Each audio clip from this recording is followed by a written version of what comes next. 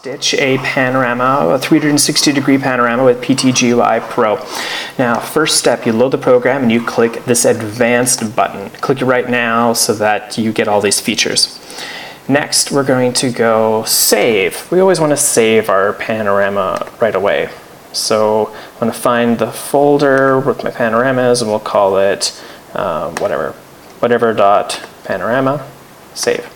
Now we're going to go load images. I can click load, or I can just select my images like this and drag and drop them in, whatever you prefer.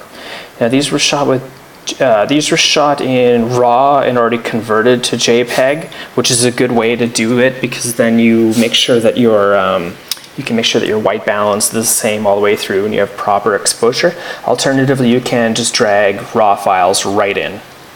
So, dragged it in, and if say they were all sideways, I could click here and make them all the right way. And I'm going to click Align Images. Note it's automatically detected that it was shot with a 16mm.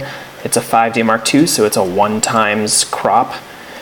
And we just wait. As long as I had enough overlap between all of my images, it should automatically know how to stitch them, automatically do them. There we go. Didn't give me any errors, which meant I did a good job.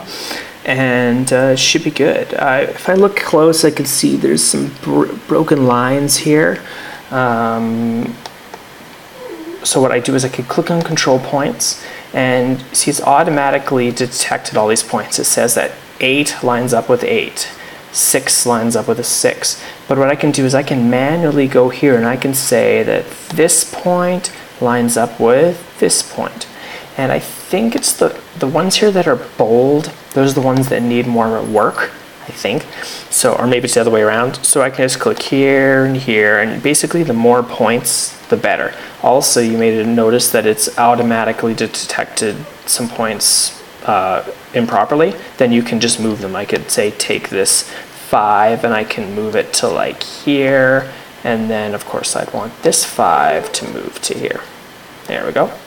Okay, so once we've set enough control points, now I go to like Optimizer, I click Optimizer, and it says this is bad. So basically I'd go back and I'd want to fiddle around.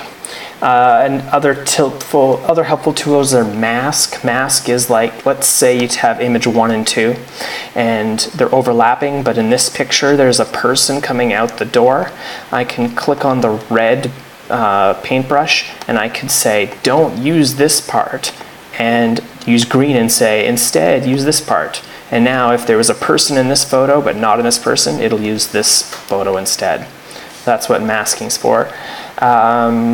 I can go here to exposure and I can make the image a little brighter or darker. And that's basically it. The main thing is you want to select, under panorama settings, you want to go to equarectangular. It should automatically do this. If it doesn't, you just manually tell it to, and as long as there's enough overlap, it will create this image. Equarectangular means it's 360 degrees by 180. And finally we go to create panorama, we go maximum size. Now 16,000 pixels might be too big for online, so you can make it smaller. I usually just export the highest quality and then I'll open it up in Photoshop after and resize it to whatever I need. And then I click save and create panorama, and now I have my image.